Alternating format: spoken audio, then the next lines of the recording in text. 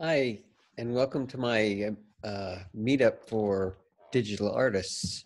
I'm Joel Bowers, and I've been, since I retired, I've been doing digital artwork for since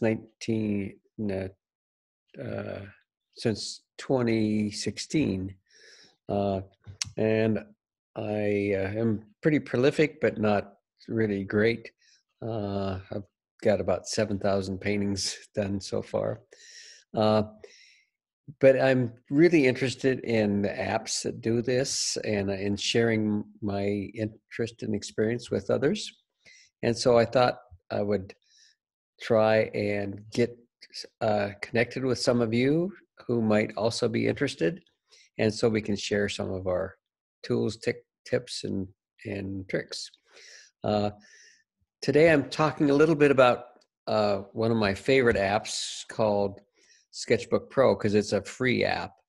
And it's really one of the main things that I start with, although I probably use about 10 different apps pretty frequently.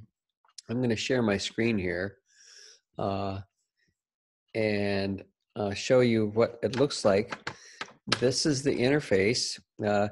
It's got a toolbar up here, and it has a layers panel, and it has a color changing panel. This is a similar color changing panel, but what they call a Coptic colors. And I usually leave the layer panel open all the time. And then it's got a tools panel. This is the basic tools, but it has a lot of free brushes that you can download. The free brushes are over in this area. This is the brushes that I've downloaded, and there's a ton of brushes that you can choose. Let's say I'm going to do some charcoal or some pastel, and I'm going to choose a color. So I usually choose my color from this what they call these pucks. So I can change the color, say maybe to a pink of different saturations, and then I can change the width of this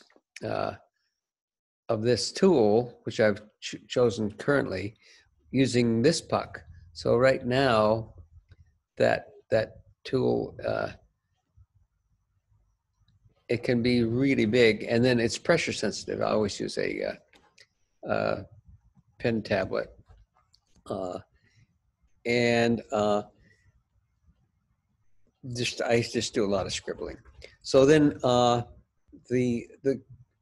there's more details on these pucks I'll get to in some other session. But one of the tools up here are really cool. I can do a select with this application to say, well, select everything that's sort of this color, or this is unselect, and maybe select everything that's sort of this color. So it just changes that little area. And then you can paint bucket to fill with a gradient of various types. So I'm going to choose a gradient pattern like that, and fill this little area with that kind of gradient, which I think is really a cool feature I use a lot. Then I'm going to unselect and show you that you've got some wonderful ways of transforming. So you can just move this around a little bit, but I'm still in the, I still have that one thing selected, so I've got to go back and I'm going to move this thing a little bit. I can either scale it by using this tool. I can rotate it, scale it. I can stretch it horizontally, or I can stretch it vertically. This is just totally awesome. And then I can say, well, that's good. I'll live with that. Then let me just say, well, I want another copy of this. So I'm going to duplicate this layer. And then the next layer, I'm going to do something else with. I'm going to take it and move it here, and I'm going to kind of change the way it. I'm going to warp it so that it looks different, and I'll say that that's good. So that's just some of the tools. Let's see, I've covered, and then I can crop this. So I really, if I wanted to just have a painting of this size, that would crop it. And I usually go to adjust the size of it. Let's see, where is that? Image size.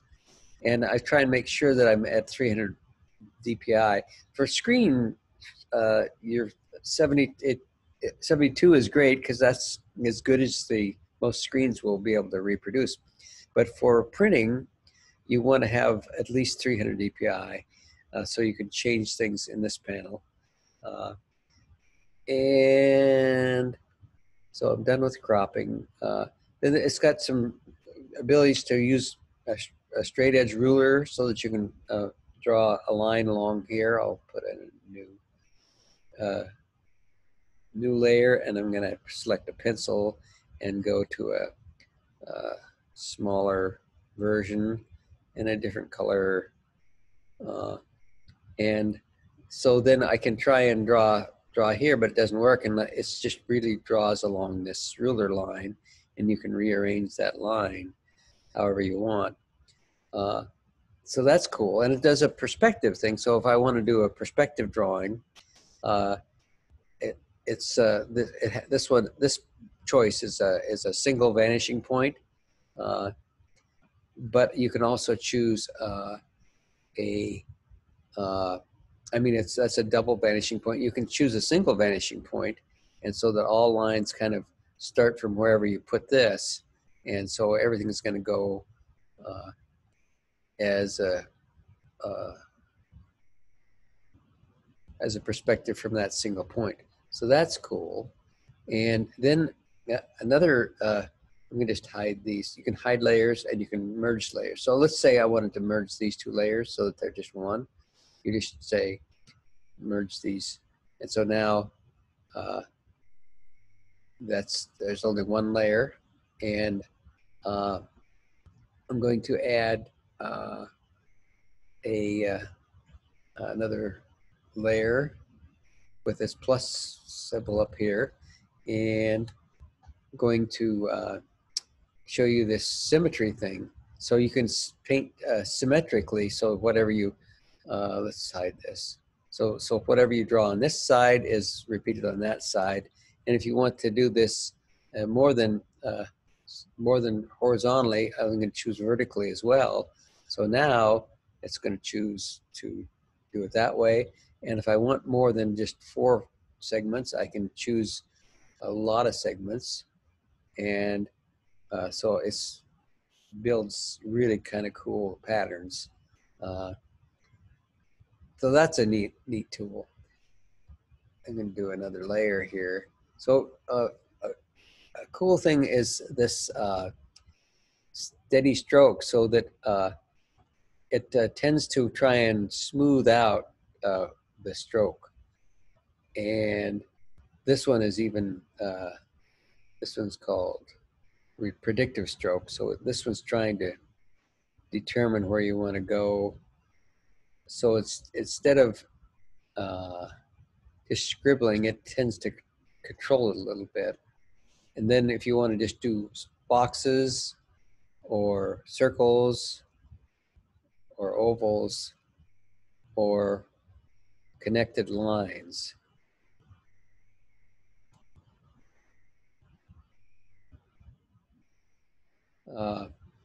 you have these linear tools.